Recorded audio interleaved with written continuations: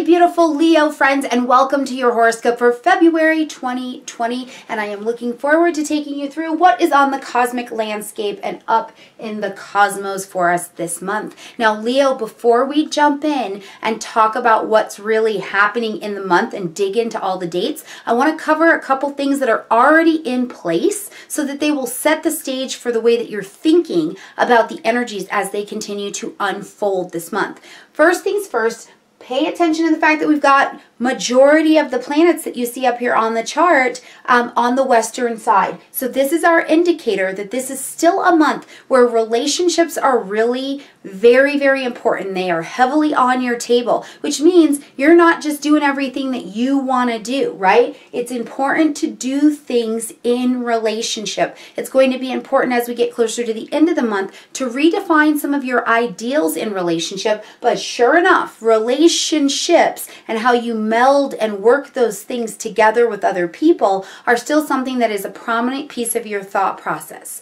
The other thing I want to point out is that Mercury is going to take its retrograde this month, and that is very important. It's a significant event for the month, but Mercury is in its shadow period as we come into the month. By the time we're at the second of the month, Mercury's in shadow time, which is basically the same as a Mercury retrograde. So it's not like you have until the 17th to start paying attention to all the retrograde energy. That's when it's official.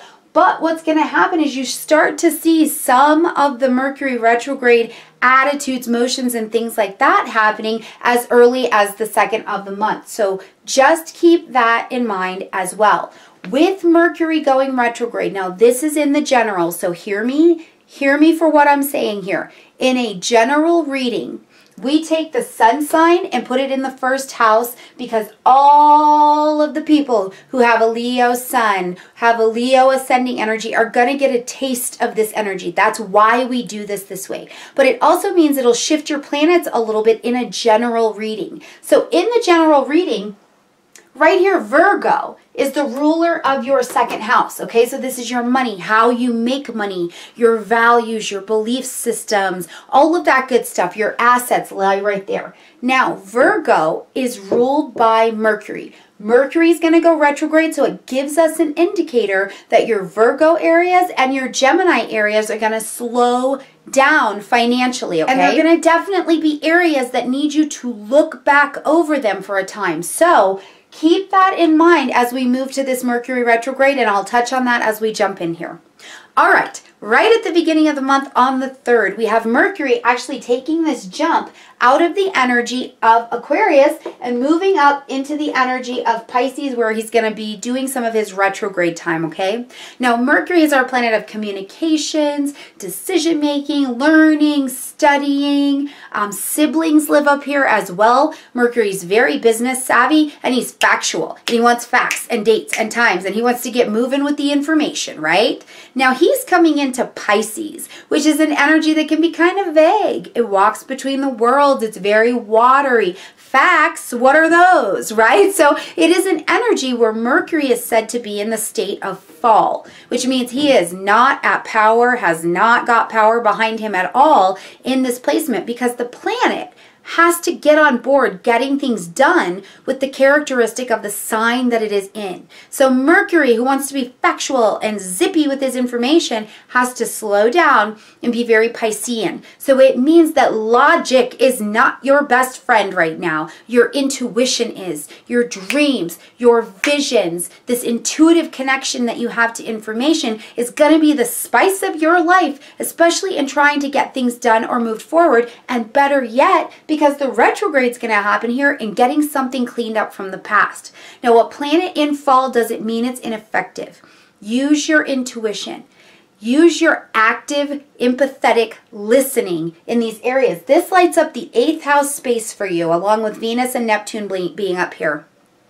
The 8th house space is about other people. It's our joint resources, right? Intimacy, sex, finances, taxes, fear, death, collaboration, healing, counseling. It's a transformative house, but it definitely has your connection to others. So one of the things that I think of with Mercury being here as well is you're going to really do a lot of listening, right? You're going to have to listen for what's going on, but in a very practical way. Since Mercury is business savvy, and not officially retrograde, but in the shadow time, this is a good time all the way up until the 17th to get the taxes done, do the estate planning. If you need to sign up and get yourself into a pattern of counseling for the year or an astrology course, that's a great time to use that energy to do that, okay?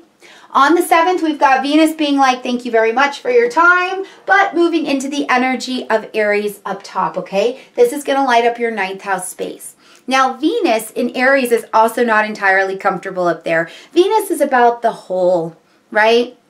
Taking care of everybody. Everybody gets some needs met. It's delicious. It's abundant. There's harmony. Aries is the energy of the I, right? Like, I need this. I want to do this. I want to win, right? Venus doesn't care about winning. She cares about harmony. And Aries is like, no, I'm here to win. Okay, so Venus has got to get on board and act and do things as an Aries. So one of the things I think of with this 9th house is, first of all, wherever Venus goes, she pops in there and makes it magnetic. She makes it beautiful and comfortable and delicious and magnetic to come into. So you could have a relationship show up, and maybe it's with somebody you went to school with. Maybe you get a crush on a teacher. Perhaps you are traveling or someone is foreign. And foreign can be they speak a different language, they're a different race, they live in a different country. Something very foreign from you. Venus loves to usher in relationships and a little bit of romance. It's all very, very delicious. The other thing I think of with Venus up here is because she is in Aries, and this is your travel house, Venus could also be ushering in an opportunity for you to travel with work, or you're traveling. It's like passionate travel, and there's purpose behind the travel, because Aries is not just hanging out for no reason. There's a purpose when he's moving with his energy. And so Venus could be bringing you some kind of monetary something that has to do with travel. And I want you to keep in mind that travel is a big word. You could be traveling by actually getting on a plane, train, or automobile. You could be traveling by putting a message out there, a message of love, global love, a message of where's your inner warrior. Whatever the message is, you could be doing that by podcast, YouTube, blog, publishing, broadcasting, media. All of these things fall into here as well. So this could be an interesting energy for you to dip into. But remember, Venus in Aries can also be quite impulsive. So if a romance does pop up on your scene and it's like love at first sight, I'm not saying don't enjoy that. That is nice. It is delicious to experience something like that. We are human. We have to live for some of this, but just be mindful to take it nice and slow so that you can get all of the details and you're seeing this person, place, or thing for what they really are, okay? All right, on the 9th, we're going to have a full moon, and it's going to be happening in your sign, Leo, so right here in your 1st house. Now, a full moon happening says that something needs to be ended, acknowledged, or adjusted. A shift has got to come to the table, right? Because it's like it has to course correct it a little bit. In your sign, lighting up the 1st house, one of the things I get this thought about for you, Leo, is that this is a lot about identity. It's a lot about identity, how you look, how you've been showing up. This 1st house is the opposition to this sun that is happening in your 7th house. The sun is alive, bright, and motivated. So relationships are happening quite heavily in your life. And maybe this moon is giving you pause for cause to stop and say, well, how am I showing up in my relationships, right? Who are the prominent relationships in my life? Where are the significant relationships in my life? I think that this is also an energy here for you. Truly, it could be something just as easy as you're like, I want to creatively express myself. Leo, you are bold. You are creative. You express. You are very, very original. So the other thing I think of here is, even though this sun is in Uranian energy, this full moon may be saying, Leo, where have you been waiting for other people's approval? You don't need that. You don't need that. Do you. Do the original version of you. Say what you need to say. And if in a relationship you need some more independence, or you need freedom to travel or to move or to do those things, I think that this moon gives you an opportunity to question what that opposition is that's pulling you between just you the me and the we of your relationship. So have an opportunity to take a look at that, okay? On the 16th, we've got Mars moving out of your 5th house energy, and he's going to move up here into the energy of Capricorn, lighting up your 6th house. Now, as you can see, this place, this is busy. This is busy, right? Like you've been working on this for a while. Your daily routines, freelance work, your health and wellness, being of service to other people, caring for people. That's what's happening in the 6th house. And you've got some of these lessons well underway. Now, as Mars comes in here, first of all, Mars is happy to come into Capricorn. Capricorn wants to achieve and to get things done. Mars wants to do stuff, right? He's very boots on the ground. Let's do stuff. So when he comes into Capricorn, Mars is going to get the tempering, the structure of that Capricorn style of doing things so he can channel his energy into really getting some things done. It's a highly productive energy. So here in the 6th house, one thing I do want to give you as a prominent, not warning, but just be mindful. Mars is coming up here into your 6th house. You could have an abundance of physical energy just zipping and winging and zinging through your body. You're going to want to do something physical to make sure that you expel that excess energy. Because with Mars in the 6th house, what happens is I get all worked up, whether it's mentally I get worked up and attached to something and I'm going, or I just feel like I have this abundant, good, delicious energy and I don't do anything with it. That is a perfect way to trap energy in your body, and that energy will slow down eventually and become sickness. So make sure you're doing your best to be moving, be in action, and use this in a very external kind of way, okay? Now, with Mars up here in your 6th house, what can you get done? Well, like everything you didn't want to get done all your mundane tasks, right? Oh, yes, laundry still doesn't wash itself, so you maybe need to do that. What are the everyday, daily routine things that you can bring some life and some health and some vitality to that will ultimately help you mature and raise this area of your life to the next level? In your health, do you need to go see a health practitioner? Mars naturally rules your 8th house in the general zodiac. Do you need to make a connection with a health professional to do some healing, do some counseling, something like that? But certainly your daily routine will also get very busy, okay? All right, when we get to the 17th of the month, we're going to see Mercury taking that retrograde in Pisces. Now, the retrograde will go between Pisces and Aquarius, but we're going to start here in the Pisces energy, okay? So Mercury retrograde. When we are in a retrograde of any planet, we're going to redo, rethink, re-edit, reconnect. We're going back over something. With Mercury, it's going to be communication, a thinking, a decision-making, writing, maybe something with siblings could come back up to your table. For you, this is in the 8th house where this is happening, okay? So what this is going to give you an opportunity to do is, first of all, remember, Mercury is in Pisces and in fall, right? So one of the things that comes up is you might not have enough logic going, right? Like it seems very between the worlds to stop people from squishing on your boundaries. Or maybe that's something you experienced in the past and now you're having the opportunity to look over that again because you're like, no, I've got to come into my power. I've got to realize and show people and teach people about my boundaries and my ideals for myself. I do think that because this is the 8th house, there is a potential that an ex-lover could come back, or a vision or an idea or a set of lessons around a past lover could come back. This is Pisces energy. It walks between the worlds, right? So it could be something hidden. Is this an affair coming to your table? This is the 8th house. There's a lot of sex involved here. There's a lot of transformation. If anything has been hidden with your money or your finances or needed to go back over, did you inherit money this year and now you've got to go back and do the paperwork? Whatever it is, Mercury is going to help you walk back through it, bring some things to your table so that you can bring them to culmination.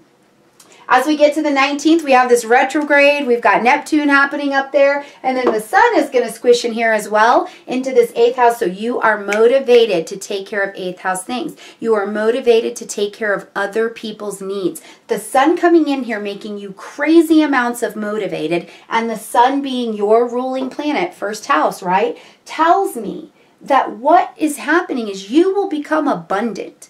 You will find your way. You will make your money. You will make your identity and your path through helping other people. Put joint needs first this month, and you will make a space and a way for yourself, right? And maybe that's even what this full moon was telling you. Hey, Leo, we can't just travel it on our own. We need to connect with other people, but hold your own while you're doing that, right? So this could be wonderfully good energy here. The sun may also motivate you to do some detoxing if you need to, physically or financially. Even if it's a past relationship that is blown back in with that Mercury retrograde and you're like, we're not good for each other, right? That's something you may be willing to put down as well.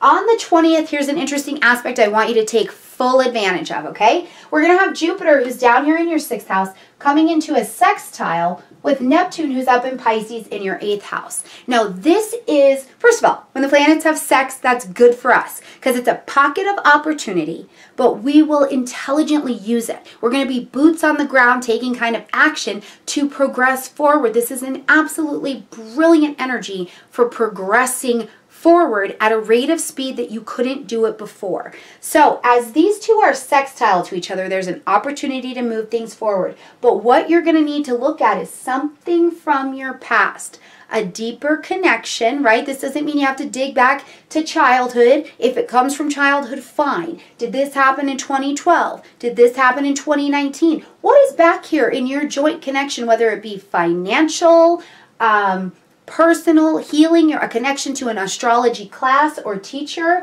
What is back here that you need to look at and see, maybe have a communication about? And as you look back at it, it gives you information to take this area forward. Was there a connection you had in the past and now you're able to take it on as freelance work, right? Were you trying to get this blog going and you just didn't have the funding and sponsorship? Is this a connection here from your past where there's just some healing, and as you release that, you free up your mental space, your mental health, right? You allow calm and serenity and quiet to be in your head instead of the daily debate. Because what happens sometimes, Leo, is we convince ourselves that this like low-level anxiety or worry that we have is just normal, and it's not. It's fear. That's what it is. So what could you be shedding here?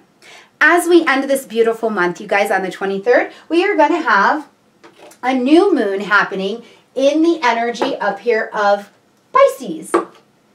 So we've got a new moon. Now, the aspect that comes together when we have a new moon is the sun and the moon are together in conjunction. And when the sun and the moon are together, anything is possible. Absolutely anything is possible. So we plant our seeds of intention to begin something new or something fresh at this particular point in the month. So in this 8th house, I'm asking you, in the Pisces energy, what are you praying for? What are you meditating for? What are you manifesting for? Where do you need to spend some time alone and get your life and your ideals together? This is a wonderful aspect that we saw between Jupiter and Neptune for Leo, for you to put pen to paper about your ideals. Define your ideals, because how can you know if you're living up to your ideals if you've never defined them? You will never see your growth if you don't know where you're growing to, right? So where do you need some time to maybe sit and be with that? Bring prayer, bring meditation, maybe tell somebody in your life, no, you can't have any more of my money,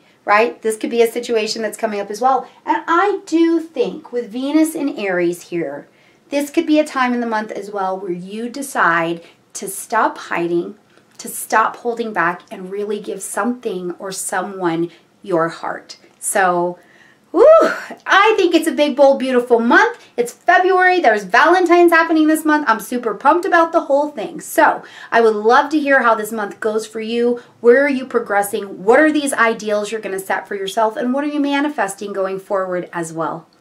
Like this video, comment, share, subscribe. I hope you like the setup in the new board. I'm going to keep perfecting the layout, the lighting. I am in a phase of trying something new, so it's kind of weird. So stick with me, keep giving me grace, and we'll just keep learning, growing, and studying together, okay?